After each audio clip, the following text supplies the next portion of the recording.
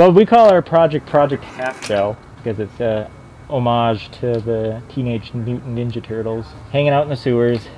Guy in the blue, his name's Kristen Mansfeld. He's our professor. He's done a lot of really cool stuff around the world with different water systems and epidemiology. So that's an interior of a manhole. It's one where it's servicing the dorms on campus. So what's flowing through here is actually domestic wastewater.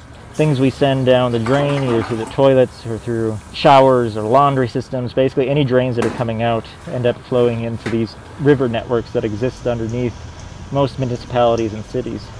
Here we're most interested in what's coming out of the toilets in feces, because that seems to be where individuals can shed the SARS-CoV-2 virus here. COVID is in your intestines, and so even if you don't have symptoms or before it actually is more of a disease or infection, it can be found in your intestines. So if you shed it into the sewer system, you can kind of determine if people have it, even if it's before they have symptoms or if they don't ever have symptoms. Yeah, so that's actually, what you're seeing there is a peristaltic pump. What they're doing in the pump is they're helping to set up a way to collect the flow through 24 hours. It flows into a jerry can.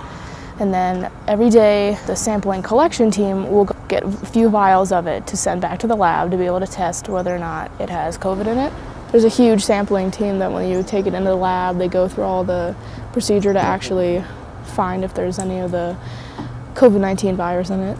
A single sample here is reflective of hundreds of people's contribution. So instead of having to individually collect saliva samples from 200 to 400 people, barcode all of the individual ones, we can take more of a combined and anonymous approach so that we have a monitoring but not a diagnostic signal. If you want to just close that up, we are actually good to be done.